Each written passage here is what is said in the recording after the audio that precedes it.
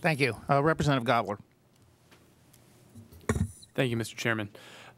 I think it's important to start the formulation about how you look at this bill is first to think about, do you like cigarettes? Do you dislike cigarettes? Do you like vaping products or do you dislike vaping products? And then take those questions and throw them right out the window because those are irrelevant. The question is this: do you like in-state retailers and in-state employers or don't you? That's the question we need to think about. And in this case, if we fail to do anything, we are going to put in-state employers and in-state retailers, in-state entrepreneurs at such a disadvantage where we are going to lose them.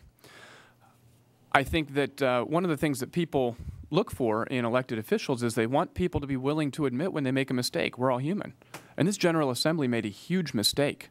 And I think we need to consider one possibility in response to some of the arguments in suggesting that, well, this is just such a recent change in the law that we should let it play out before we change it. That would be a terrible idea. No, not only one, because it will cause businesses to permanently close, cause those entities to be permanently lost, but two, got to consider the fact that this would not be the first time where a budget projection failed to play out in an accurate way. There are scores of examples across history where the General Assembly came up with what they thought was a great idea, but completely misread the economic environment and got to the end of a budget year and found that that money never came in.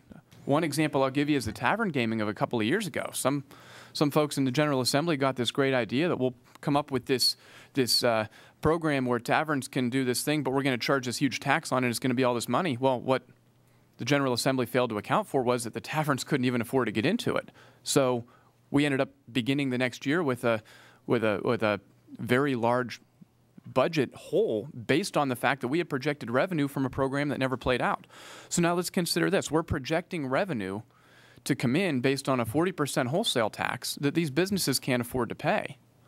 So if we do nothing, we doom ourselves to start next year's budget with a shortfall because that 40% tax is not coming in.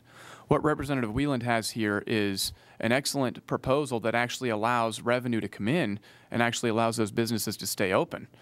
I would rather have the 5 cents per milliliter than have 40% of nothing. And I would rather have all the jobs that go with it and everything else. So one final thing I'll say is that the budget's a big package. And just because there was an agreement on a huge package doesn't mean every single member agreed to every single detail. There was a lot of us that held our nose to a lot of stuff.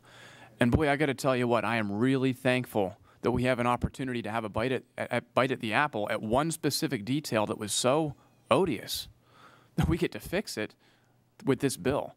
So Representative Wieland, I want to say thank you for bringing forward an excellent proposal. Not only will you be able to help small businesses, employers within our state, competitiveness, but I also think that with this proposal you are rectifying an inevitable budget shortfall, and we will be in a better condition next June 30th because of the passage of this bill. So I hope we can get it over the goal line. Thank you very much.